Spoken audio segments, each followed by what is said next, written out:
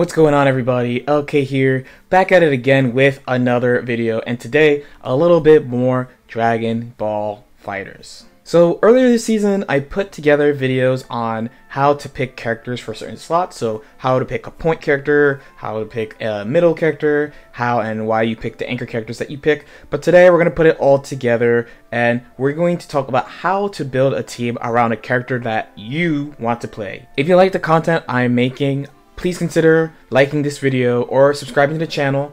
It'll help the channel out a lot and I really do appreciate it. Thanks a lot. Okay, and with that, let's hop right into it. So one of the things about this game is that it is actually a 3 vs 3 game. So while you have people who could just play what's good together, which is of course very effective, you can also play what you want and protect that character or buff that character by picking characters that help them out. So if you have, and you probably do considering it's Dragon Ball, if you have a favorite character that you want to play, this is how you would build a team around them. So our goal is to have a nice, strong working team. So first, I'm going to pick my favorite character from Dragon Ball Z, Trunks, right? I love Trunks. I always try to play Trunks in every season. He's a fun character, interesting character, my playstyle, everything in one package, has a sword.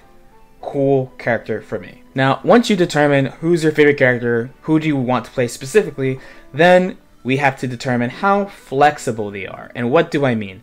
What I mean is how much can they contribute to the team and how much can they receive from the team.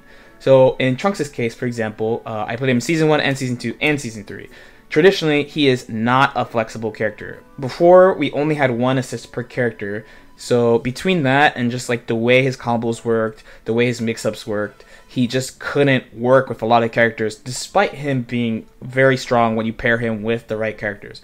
But fortunately for us in Season 3, they gave everyone 2 new assists, and now between system changes, character changes they made to Trunks specifically, and his new assists, he is way more flexible now. So the flexibility of the character will determine how many characters can you play with them. If a character is flexible, you can mostly pair them with any character. If a character is not flexible, that means you have to really specifically build a team around them. So for example, last season, an extremely flexible character was GT. GT basically could be put on any team because of his tools, what he gives to characters, and what he gets from other characters. Other traditionally flexible characters would be characters like Bardock, Base Goku to a point, both the Gohans, Kibu, and then less flexible characters would be characters like Ginyu, 21, Hit, Majin Buu, Android 18 before this patch. What you notice is that the characters that are flexible are kind of all-rounders, or they have some type of either thing they contribute in neutral, or they can use any character to support them, while the less flexible characters, they have either really specific game plans that you have to build around, like Ginyu and Majin Buu, or at least prior, because of their assists, you had to make sure you really supported them, or you only could play them in one role or something like that. So with that in mind, we're going to actually build 2 teams here. We'll build a Ginyu team and we'll build a Trunks team.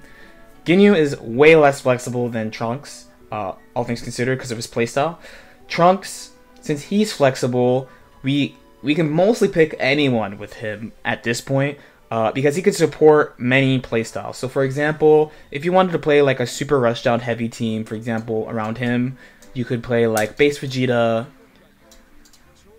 Trunks, and Bardock. And you could do it in, let's say, this order. I see this order pretty often, and give Bardock the mix-up assist for Base Vegeta, and then you could play whatever you want with Trunks. You could do Change the Future if you want, you could do Beam if you want, it's up to you.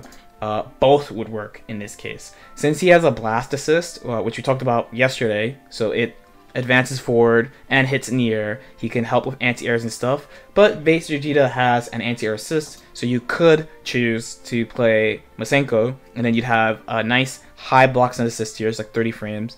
You have the guaranteed mix-up assist with Bardock's B assist, and you have your anti-air assist with Base Vegeta, and you have a cool team that's good, that works with Trunks. Very easy.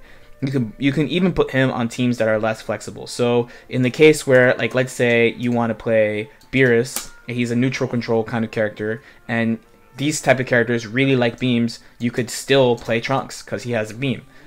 If you wanted to play Piccolo, Piccolo likes beams, you could still play Trunks because he has a beam. The only downside would be you can't really do mix-ups with Piccolo's A assist, and I think that assist is really important.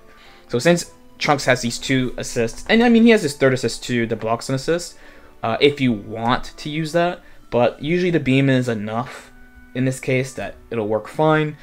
You can basically pair him with any character in this patch.